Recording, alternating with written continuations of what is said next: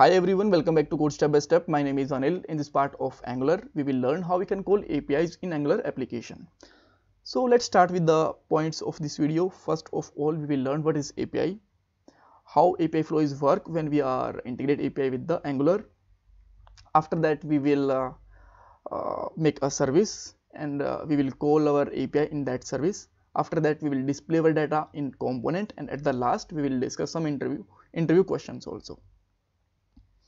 So now the question is, what is API? So as we know, Angular cannot connect with the database directly. So we need a interface to get the data from database or get the data from our server side language. That time API basically works. So API full form is application programming interface. So they are the basically interface between our server side language and our JavaScript. With them we can just fetch the data. So example of API here, you can see that let's say we want to show a list of users. Then so here you can see that we have a array of objects, or you can say that this is a JSON format, and here we have the details of users like name, email address, and some other details for every users, and we will fetch them in our Angular application and we will display in our components. So now let's understand how actually APIs work in the Angular framework. So in component, basically we display the data. In service, we call our API. Here we will define the API URL, API data and all. After that, there is a HTTP module. This module is responsible for fetching the data from server, and this is already made by the Angular. So we just need some methods from this module and they automatically call our API. And this is the server side. Here our API is created and we just fetch the data from this API, right? So here basically two operations are performed in HTTP module and server. One is request. We will request to the server to fetch the API, and then it will just give the response of our API. Alright, this is much simpler. After that, let's create a service. So for the service, what we need to do, first of all, we have to open the terminal. You can use your operating system terminal or your code editor terminal. Keep in mind, you should be in the correct folder of Angular. Now let's simply put here G for generate service, and our service name, let's say user data.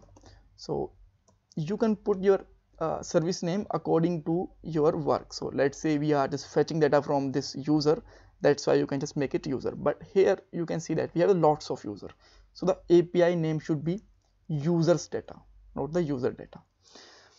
And we can create our service inside a folder so that there will be a well managed folder structure. So let's simply put here services, then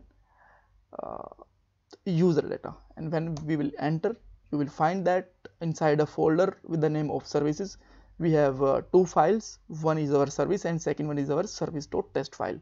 And this is basically service.test file is basically used for testing our service, but that is the another thing we will learn in that thing in the different video. Alright, so here you can see that we have a service here. So now in that service we will basically call our API, and to call our API, first of all we have to import HTTP client module, you can say that, right? Actually this is not a module, this is basically a class. So let's import from @angular common HTTP, and let's simply put here HTTP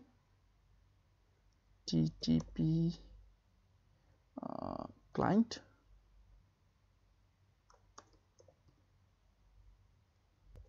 Yep. And we can just create a type of parameter type of HTTP client. So just simply put here private, and just simply put here HTTP, and it will be a type of HTTP client. And after that, let's create a function. Let's say our function name is users, and this function will call our API, right? So just simply put here this return. So first of all we can return data.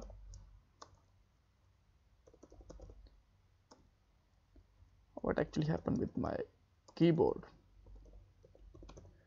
Return. Now this is fine. dot http dot, it have a method, so we are calling here get API, so we will use get API, and inside it we will pass our API URL. So this is our API URL.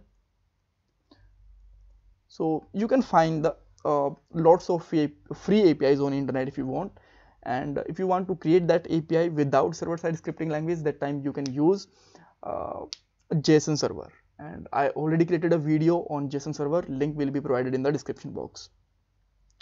After that, let's simply put here API URL here, but this is not to look like a good way, so we can just simply take here URL property, and we can simply just pass this URL property here, this dot URL. Perfect.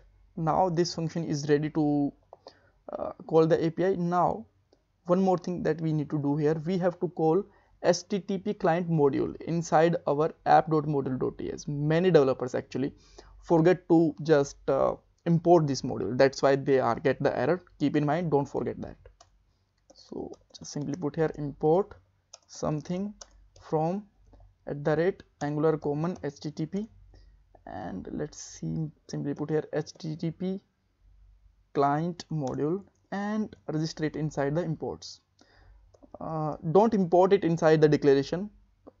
Sometimes guys actually do the mistake, so we have to import it inside imports. Alright, so after that, let's get this API data inside our app.component.ts, and let's import our API. Let's import our service here. Import something from service, user service, and let's import it. User service data. We need a constructor here. Inside a constructor, let's take a private parameter, and you can put here, let's say user data or something. It will be type of user data service class, and after that, let's simply use here, let's take a users parameter, and inside it we will store our data. It can be type of any for a moment. Alright, and after that, let's simply put here this dot user data dot function name, and it have actually subscribe function, dot subscribe. Again, sorry guys for interruption. Subscribe, actually subscribe is a function that will work like that. So let's say we have lots of component in our app module, let's say 10 component, but we want to use this user service only in 2 or 3 component. That time subscribe will work, and it will just provide the data only to the required component, right? And this is a function, or you can say that this is a callback function also. So here we can just use this data. So let's print it, what we are getting in this data like this, and let's check it out. So here you can see that we got the old data. Last one is with the ID 10 and batman@test.com. Here you can see that batman@ and with the ID 10. Perfect. So now let's pass this data to this dot users like this, and we don't need this console.1, we can remove it. And now let's just display this data with the help of users in our HTML. So simply put here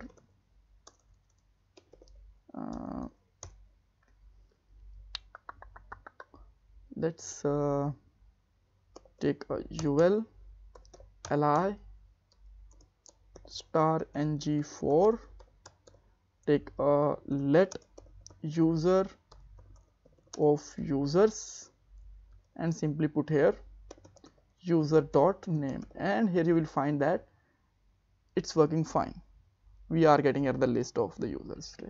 So now let's say you want to use this service, you use this API in our footer component also. So let's create a footer component quickly. ng for generate c4 component and footer name, and within that time what we can do here, we can use it in our app component like this, and now you will find that this is working fine here, but this is not to look like a footer. So let's just make it a complete footer. Go to the footer.html. We don't need that tag. Just take a div, class, footer, take a h1 tag, put here some text, let's say footer. After that we can add some class CSS so that it can be just go down to the bottom, and we can just apply some color also. So let's use here footer, position, absolute,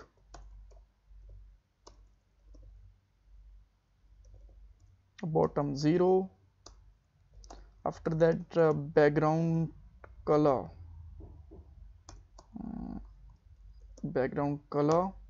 let's say sky blue color, not column, it should be color, snow or white, whatever you want to use.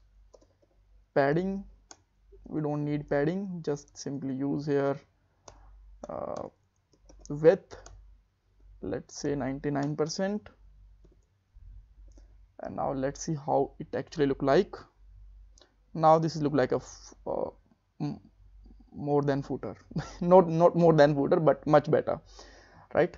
So now let's try to use this data in our footer also. So let's go to our app.component.ts file and just get this data, right? So I am just copying and pasting this data so that we can save the time, and you will also get to know how we can use this data, right? How we can use this service in two component. Just simply paste it. Perfect. And we have to import this class. This is imported. All great. So now let's just copy this UL also and paste it inside our app.component.html, and you will find that this is working fine. So we can just import here email address also if you want, like this. Great. Thank you so much for watching this video, and please don't forget to subscribe my channel and like this video.